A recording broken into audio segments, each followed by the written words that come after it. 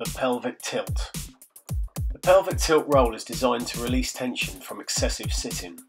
Over time, it will increase the mobility in your pelvic and lower back region. This exercise was invaluable to me after my spinal fusion surgery.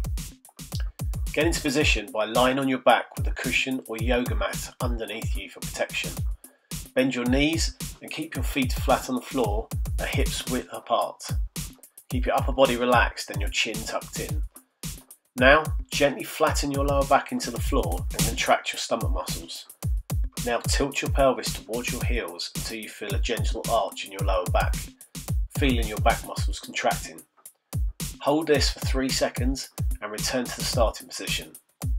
Repeat this exercise 15 times, tilting your pelvis back and forth in a slow rocking motion.